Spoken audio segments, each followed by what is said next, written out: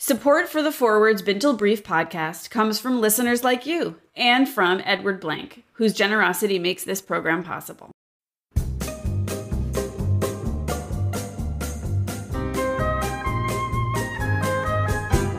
I'm Gina. I'm Lynn. And welcome to A Bintel Brief, the Jewish Advice Podcast. And we want to answer your questions. Send them to us by calling 201-540-9728 or emailing Bintel at forward.com. That's BINTEL at forward.com.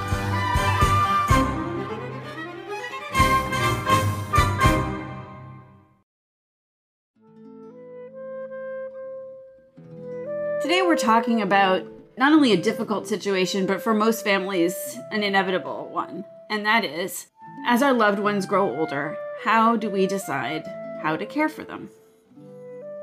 Dear Bintel, my 88-year-old father-in-law is still working as a business strategist and counsel and is cogent and has a sharp mind.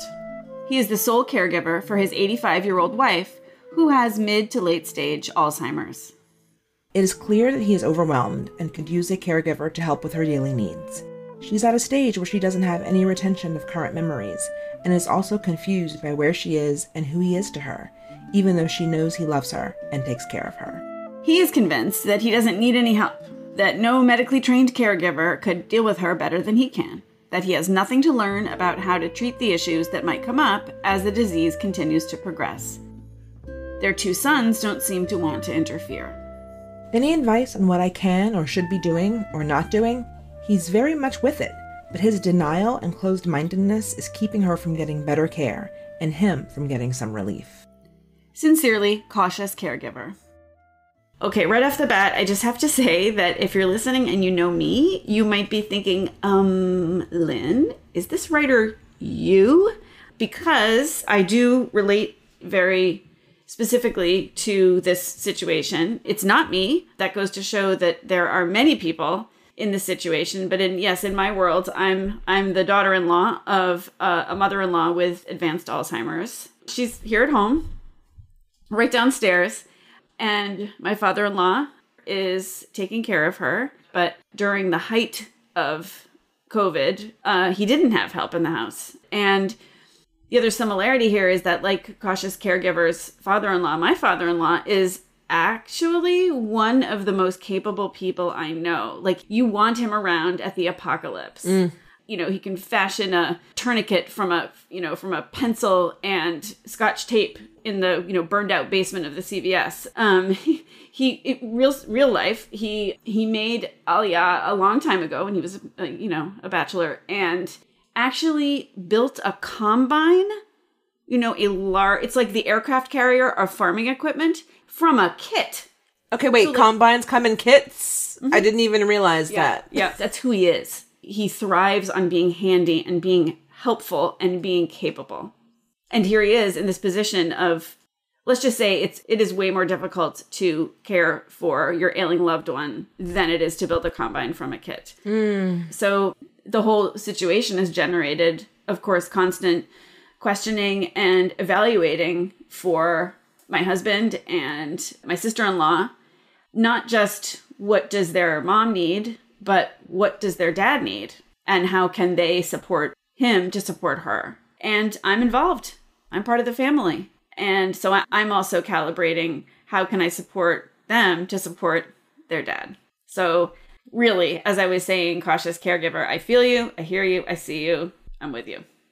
What were some of the big picture considerations that you and your husband and your sister-in-law have been doing over these years with y'all and your mother-in-law? I think the top line consideration for them is what would she want? And right up there is how can they support their dad? And there's also, of course, the conundrum with Alzheimer's where there's a lot of guesswork. We don't really know what she wants or needs. We just have to do our best. Really, the hard part is distinguishing, what's best for her and what's best for my father-in-law and the situation.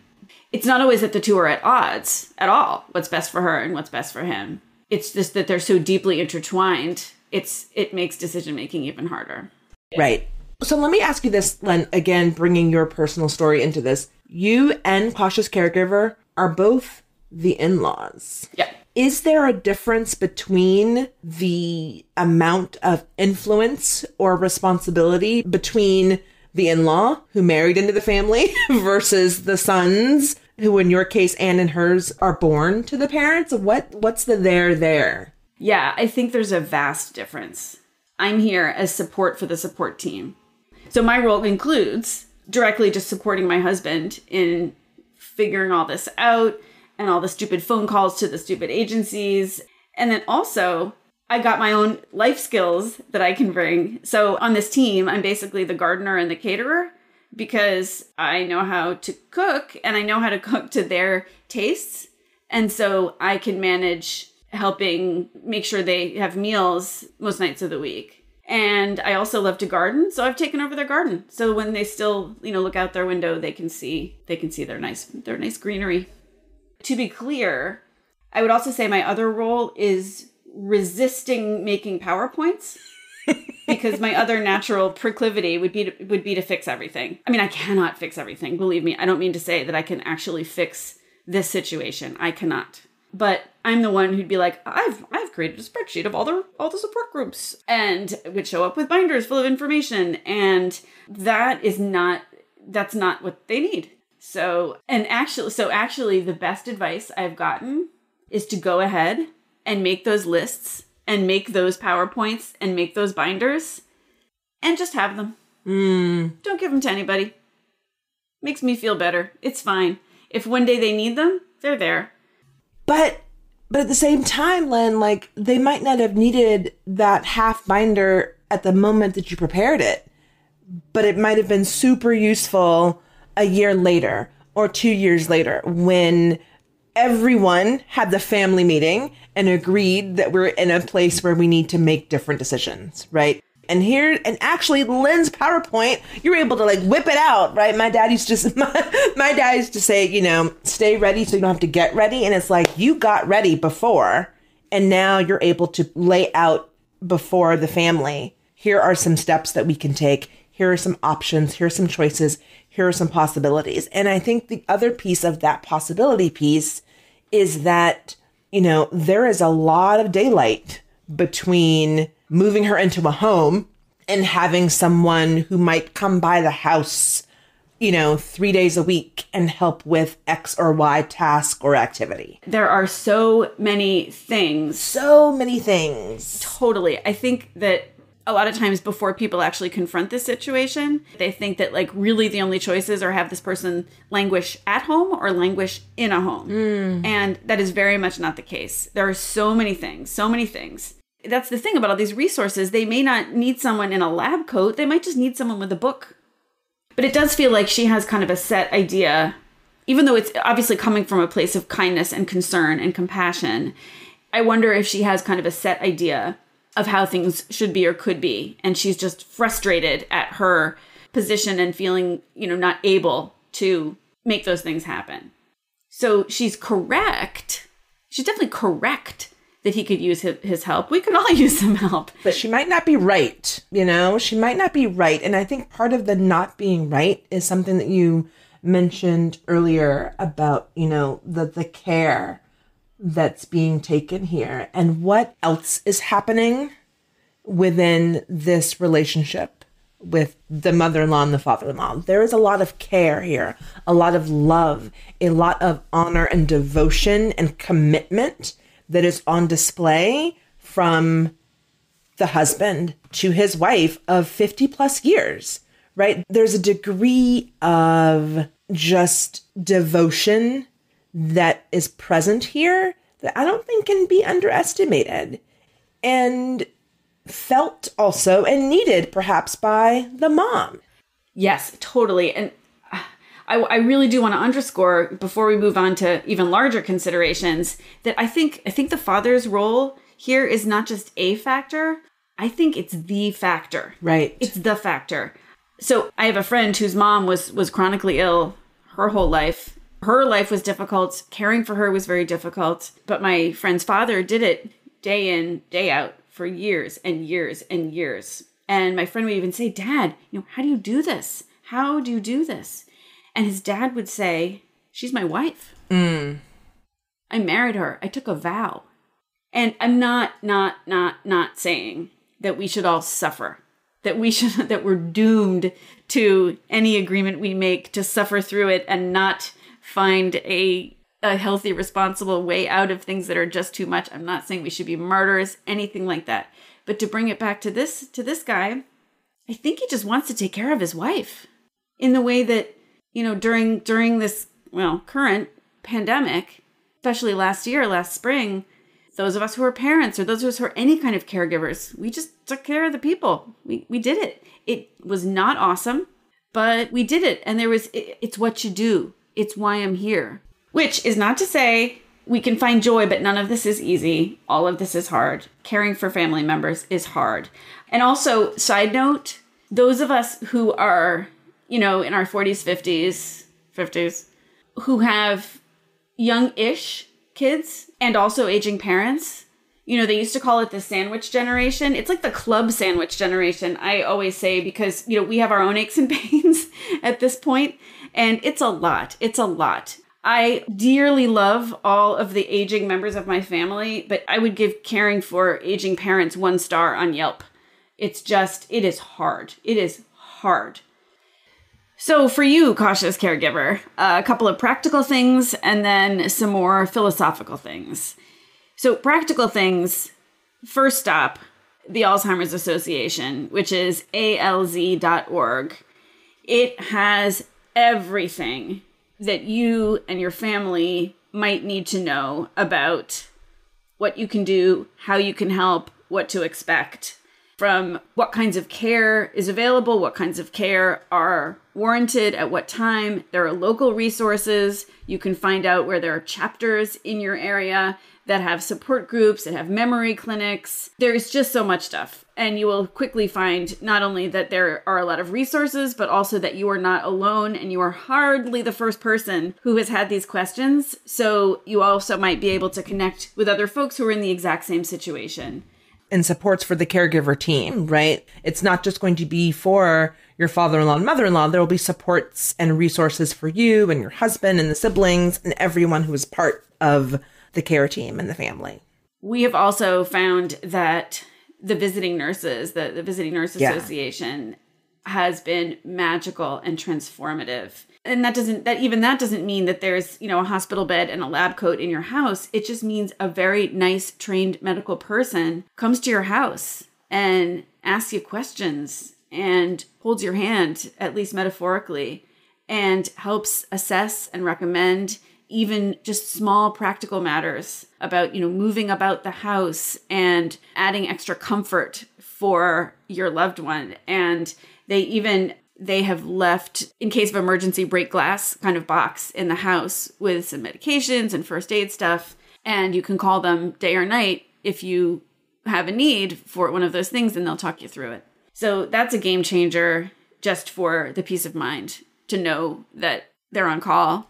And then I think a big piece, maybe cautious caregiver should do that research, do the Google, figure out what's what, put together the PowerPoint, have the binder together, and have that be an exercise that she does. But she can channel her energy right now into a place that could ultimately be very, very helpful when, after they've had that family conversation, which is the next piece of super tactical advice, right? You've got to be able to have the family meeting and figure out, what are the needs? How urgent is this? How important is this? What are we balancing as a family, as a care team?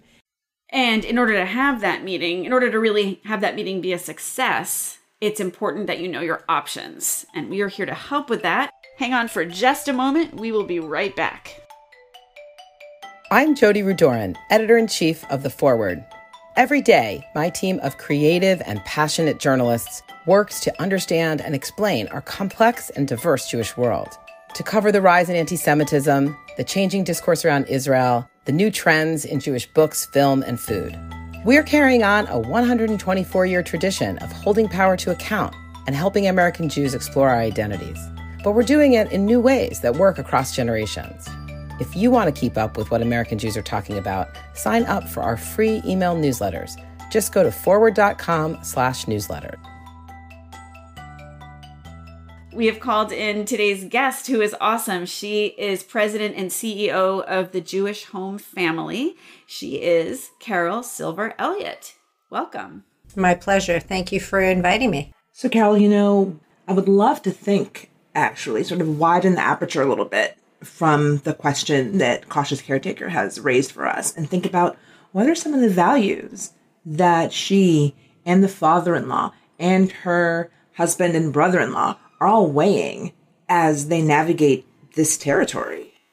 That's a really interesting question to frame it from a values perspective, because we all look at family relationships and preserving family relationships as the most important thing, right? It's my obligation, is sickness and in health, I'm going to be there forever. But we reach that tipping point where sometimes it's really beneficial to take a step back and say, what is this doing to the person who's providing the care? I don't think there's any commandment in Judaism or any other religion that says thou shalt be a martyr to your loved one who has medical or cognitive issues. We're talking about various kinds of services. Our goal is for the family to feel like the family, right? Don't you want your loved ones to be your loved ones and not your nurse or your aide or your physical therapist? You want them to be your loved one. Also related to that, Carol, is sort of thinking about what does it mean when the daughter or the son versus the care partner versus a sibling feels the way they feel about what needs to happen and what decisions need to be made. What are some tips that we have for families in general? I'll give you two pieces to this puzzle, at least from my perspective. The first is we as individuals each have an obligation to make our desires known. Something could happen to any of us tomorrow, right? And there are lots of tools out there to help us to be very clear about what we want and what we don't want. I will tell you that I have an app on my phone that's my advanced directives are on my phone, because in the event that God forbid something should happen to me, I don't want my kids to be arguing with one another about what happens. I know I'm very clear about what I want and what I don't want. In New Jersey, you could do what's called a POLST. In other states, it's called a MOLST. Here, it's physician order for life-sustaining treatment. Sometimes it's medical order for life-sustaining treatment. It exists in lots of states. It allows you to say exactly what you want in exactly every circumstance. So I think that's number one. The second, and it's related, is to have those conversations with your family. Have those conversations. I'm not saying this has to be at the Thanksgiving dinner table. This is part of the continuum of life. Right. We should be talking about this as the normal order of life. Here's a news flash. From the moment we're born, we start to die. So why do we treat it as, holy smokes, mom's going to pass away? Where life is finite. And if we treat it as part of the process, as part of the cycle, how much better that is for everybody, how much more reassuring that is for the older adult, how much kinder it is for the family, and how much it has a potential to eliminate this sort of conflict that we see because the conversation's never been had. Pretending that we're not going to die does not mean that we're going to live forever. Carol, I wanted to think about our system of care for people and seniors in general in the United States. And so for families who don't have access to insurance or a trust fund or high income children or siblings or spouse, what does it actually mean in the United States today to be able to make sure that our seniors actually are able to get what they need as they approach end of life? So not everything is expensive. And I think it's important to recognize that. I believe that day programs are the unsung heroes in the continuum, particularly medical day, because in a medical day program, what you're really talking about is nursing care, social work services, assistance with activities of daily living. It's a wraparound service that is really quite wonderful and very underappreciated. And I know that many, many, many day programs, including the one that we have had here, have lots of grant funding, tons of grant funding. We accept Medicaid, we have county grants, we have Alzheimer's grants, we have grants from other places. So if people are income eligible, there are huge sources of funding out there that make things available. And when it gets to a point where there is a need for some sort of a residential placement, there are many public supports for that. If they need assisted living, many, many places will take Medicaid or a spend down to Medicaid. And the same goes up through nursing home and whatever other levels of care there are. So is the system of care for older adults in the United States perfect? Not by a long shot. Is it more expensive, perhaps, than any of us would like to see it? Probably. But there are services and supports. I think what is the most challenging sometimes is finding where they are. Sometimes United Ways can tell you, sometimes you can call, a place like a federation can tell you. But if there are care management services available in your community, especially through a community social service agency, they can really be invaluable in terms of helping to put that whole picture together. In the few minutes that we have left, if I could bring us back to death for a moment.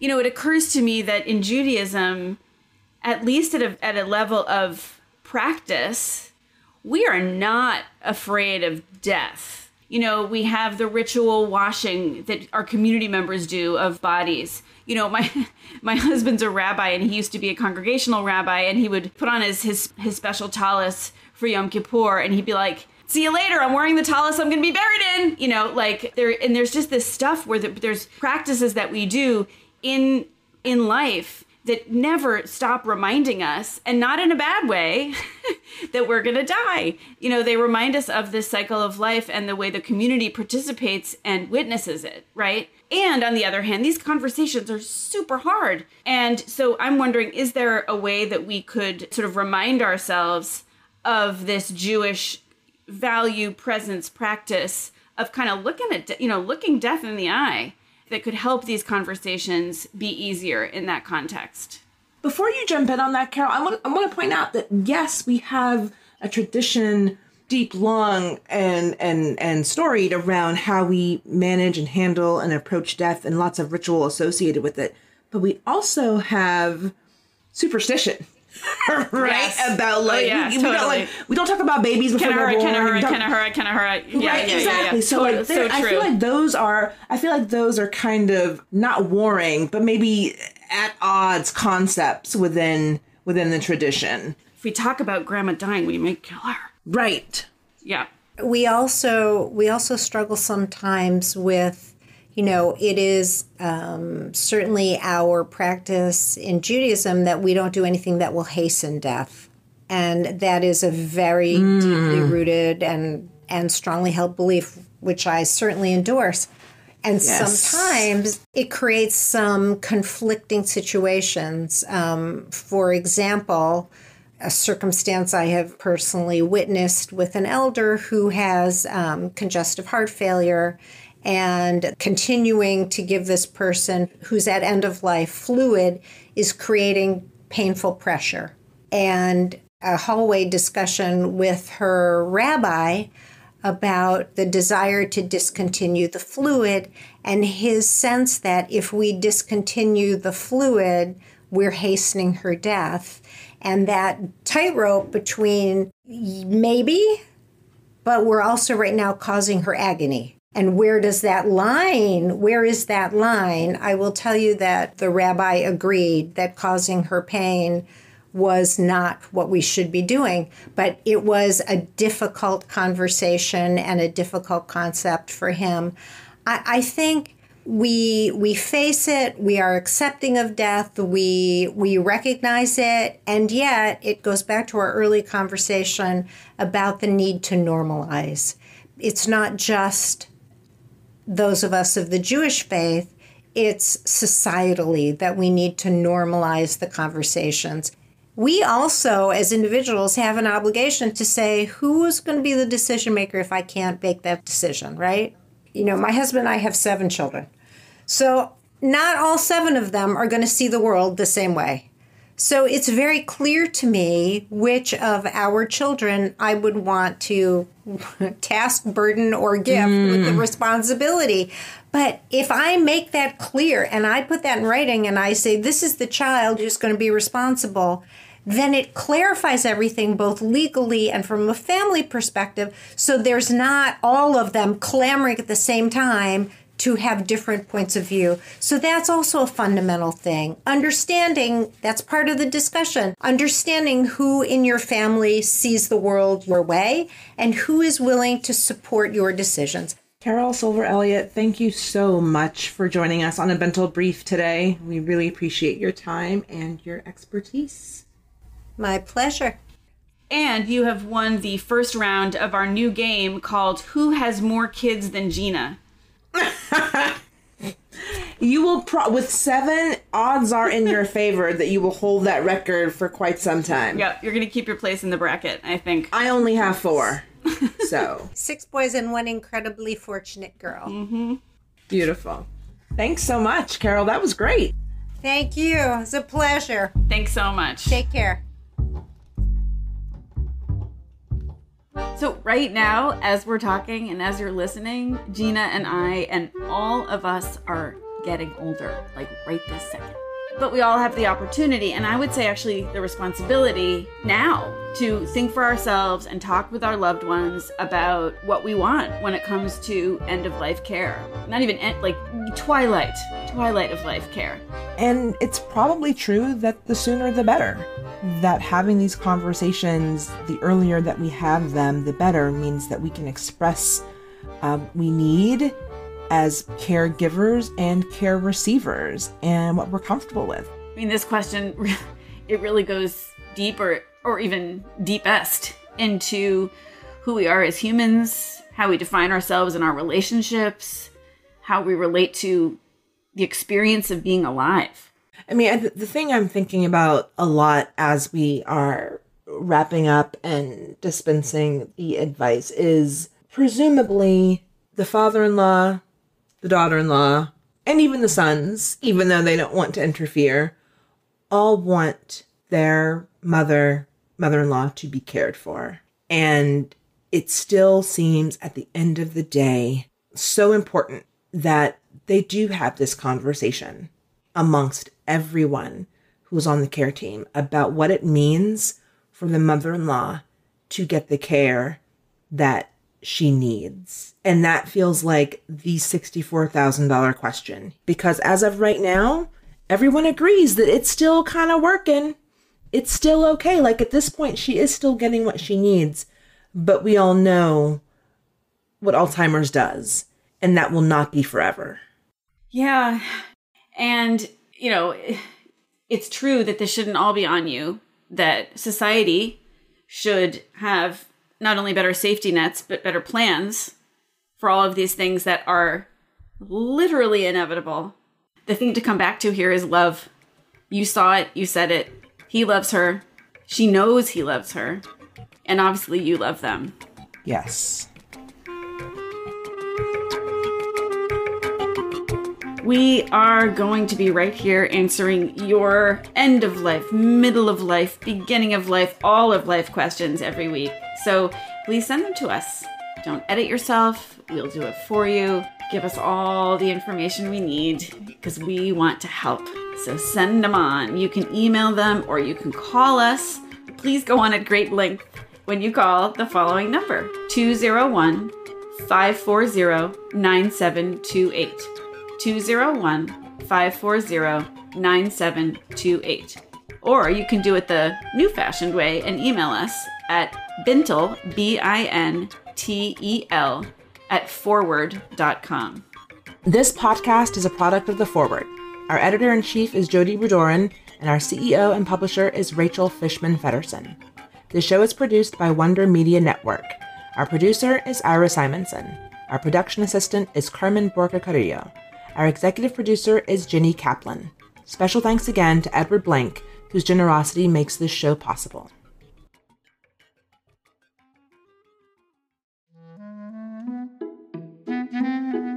I'm Rachel Fishman-Feddersen, publisher and CEO of The Forward. We're a reader-supported nonprofit, and my job is to make us sustainable so we can continue our 124-year legacy of hosting and driving the most important American Jewish conversations. Our grandparents relied on The Forward, and we want to make sure it's here and relevant for our grandchildren.